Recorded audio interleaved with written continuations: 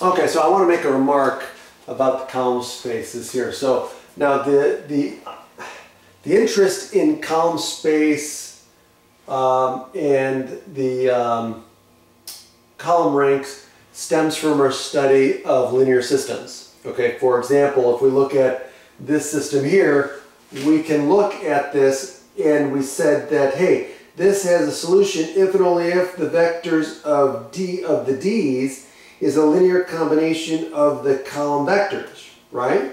So in other words, we're looking at a solution to this, right? So the columns here is just going to be 1, 2, 0, 4, right? Plus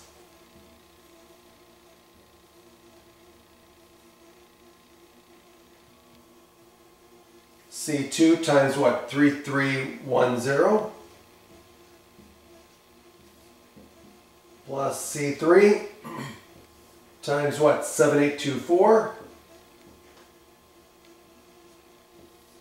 equals D1, D2, D3, D4, right? So that's where our interest in column spaces stems from. When we were studying our linear systems and we were trying to find solutions to our linear systems, we looked at the columns, right? And the linear combination of the columns. Okay.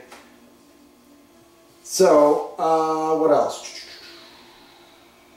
Yeah, so again, this has a solution, right? The system has a solution if and only if the vectors of D's is a linear combination of the other column vectors as shown, meaning that the vectors of D's is in the column space of the matrix, or excuse me, the